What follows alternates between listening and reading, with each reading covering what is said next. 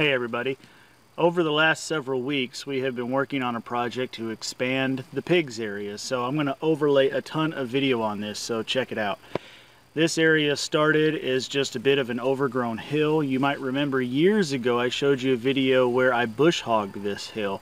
Well, now we've come back and cut down a couple of the oak trees and a couple trash trees that were growing so that some select oak trees could keep growing and provide acorns to drop in this area as food for the pigs in the fall.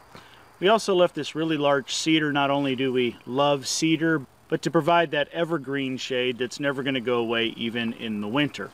So this is really just phase one, even though it's taken us a few weekends to get this done amidst all the other projects and the weather that we've been having. The next phase is going to be to include an area just for a male pig so that we can keep it separate from the females and be able to have better control over our animal husbandry and decide when they mate, when they farrow.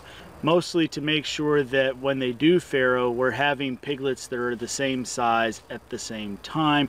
We did run into some complications earlier this year where we had a second farrowing like 3 months after the first one, and so the older pigs were kind of nudging away the little pigs and we lost a lot of them. So we need to try to time those as close as possible. So this is now 300 times the size of what they had before. This used to just have one 16-foot section of fence deep, and it is now 4 16 feet of fence long. So we went from 16 feet, we added on another 48 feet, and kept it 32 feet wide. So we've added on basically 3 more sections to what they had before, and we're hoping that this is really primarily going to give them this place so we can help make sure that all of the waste runs off a little bit better. You can see from some of this footage that the area they were in before was quite overworked.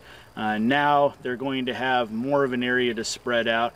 We can try to get some areas just for the water and not get such a cesspool of mud, but some good clean mud pits, which really is a thing, believe it or not. So there you are. I hope you've enjoyed the drone footage that was a part of this new video. Thanks so much to all of our patrons who make all the projects like this even possible. And thanks to all of you who continue to watch the videos. If you've been watching us for a long time, then you know we've struggled with keeping pigs in the past, but since we've upgraded to this actual hog panel fencing, haven't really had any problems at all, certainly not with this. So we're very excited about being able to keep the pigs and give them a bigger area. We'll see y'all next time. Bye.